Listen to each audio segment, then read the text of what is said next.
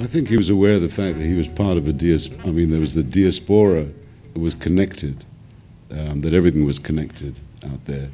At the end of the day, however militant Fela, he was a good Yoruba boy, you know. He also was quite aware of the fact that he had to go to America to be realigned in his thinking, pro-African. He realized that a lot of the lost traditions had been kept and transferred from one generation to another, because all the Afro-Cubans scattered all over the world were originally Africans who managed to preserve the little knowledge they had, and that was their sort of like reconnection to back home.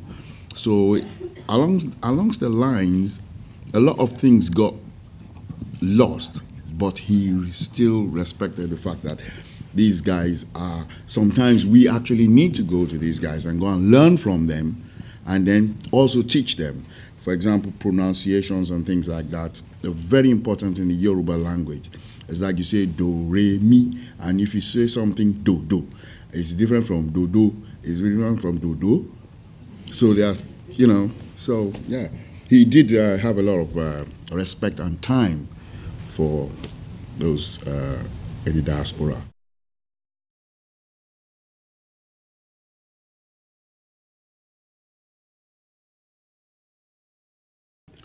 What we heard, what we younger ones heard was that if you listen to Fela classics like Lady and Shakara, the tenor sax player, Igo Chico, used to jeer.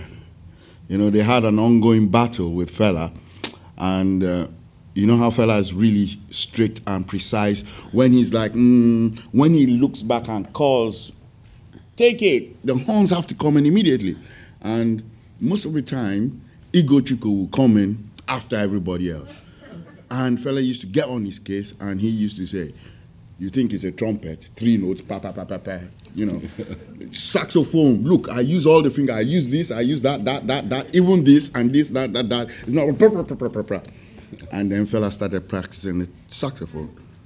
One day he just came out with a horn, and everybody was like, just like that?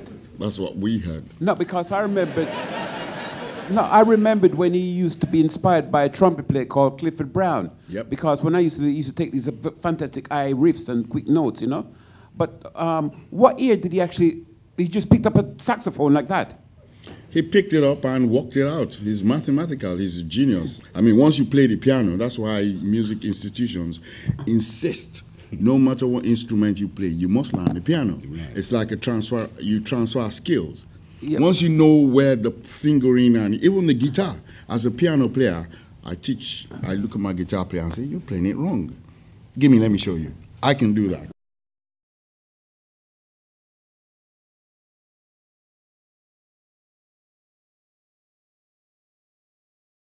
When it comes to Fela, it always depends on your environment, who you were raised by, your friends. Many people still don't like him. Many people consider him a hero. I have many friends that don't even listen to his music. I have friends that are friends with me because of him. It really depends on the person. But I think this movie, many people misunderstand him, and they like to take things out, bad things about him. He had many wives, he smoked. But they don't focus on the important things, the things that he did. And because of that, there are many problems. So this movie focuses on the important things as well as the funny things, but the important things. And because of that, if this movie is shown in Nigeria to the youth, it'll explain everything in detail to them. Well, it's opening in thank you. Yeah, they need the movie. It's opening in Lagos on 12th of October during Celebration, and is then going out across all the Silverbird cinemas.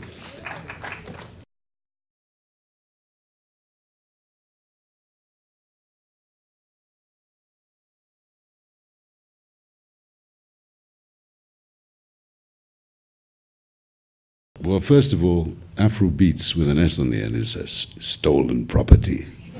I mean, the music's got nothing to do with Afrobeat at all. It's just a marketing ploy. Somebody came up with an idea. I think it used to be called Niger Pop.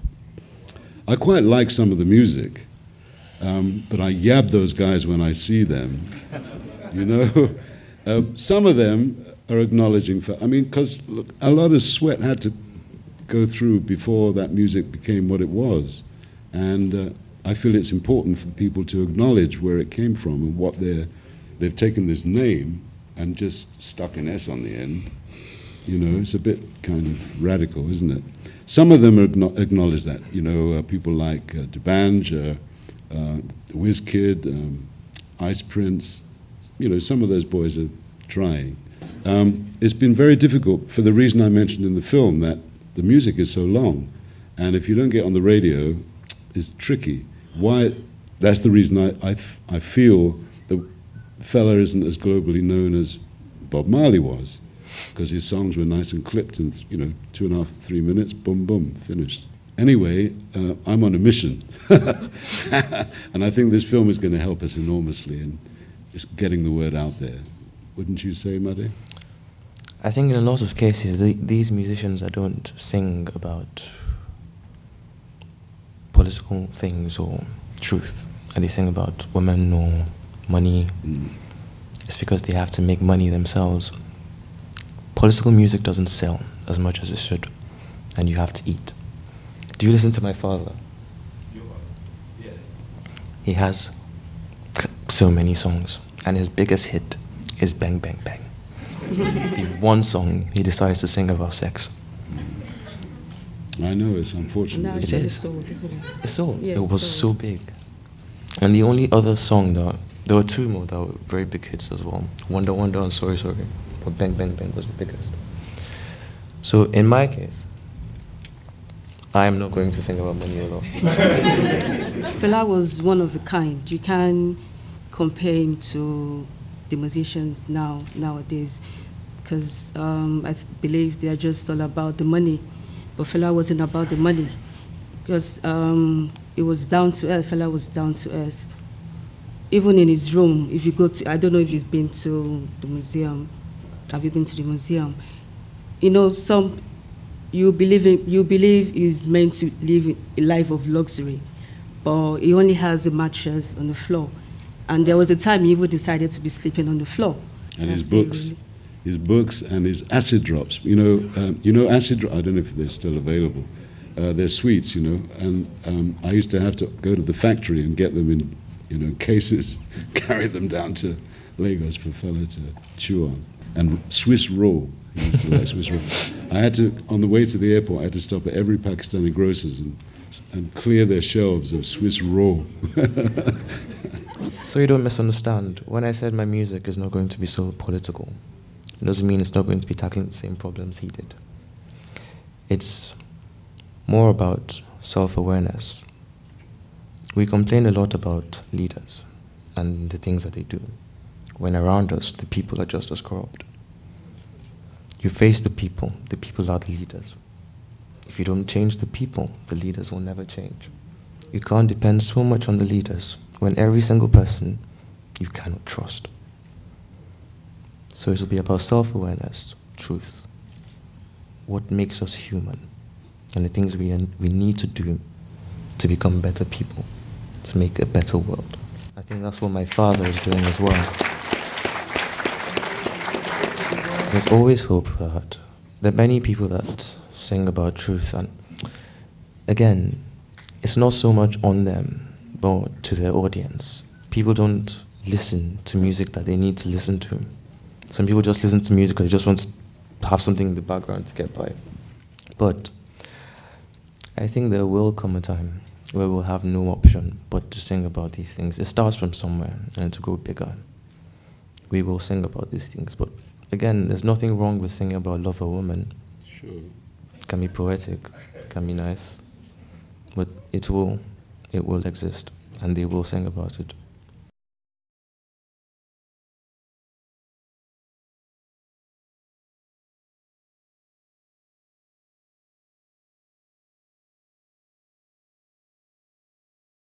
Really, honestly, someone, Underbussy made a comment. He said, Fela said to everyone who was living with him and who was part of what he believed in, whatever you do in life, don't do it because of the monetary value.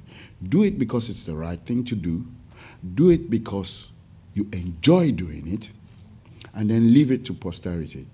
Even long after you're gone, if you have done the right thing, they will come for you.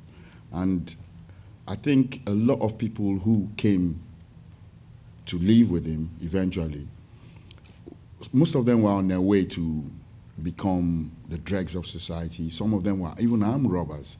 And some, after they left, they actually picked up guns and, you know, they became armed robbers. But they had something to believe in.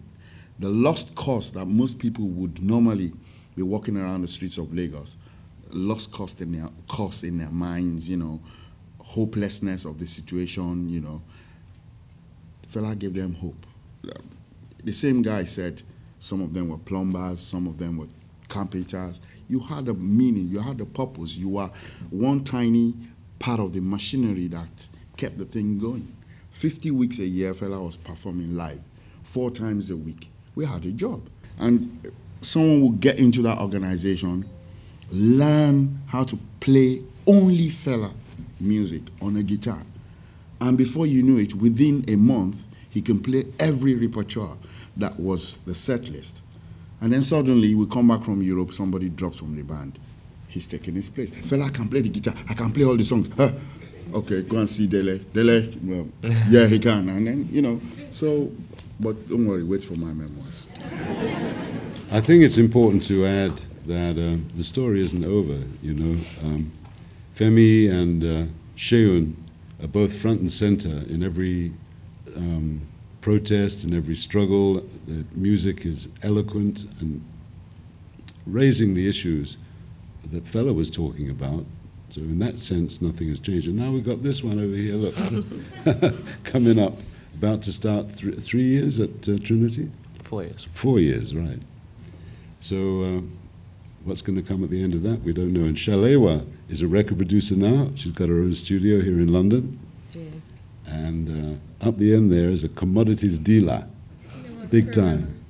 Well, you're a programmer for a commodities dealer. It comes to the same thing. So the beat goes on. Thank you all very much, and please spread the word. Thank you.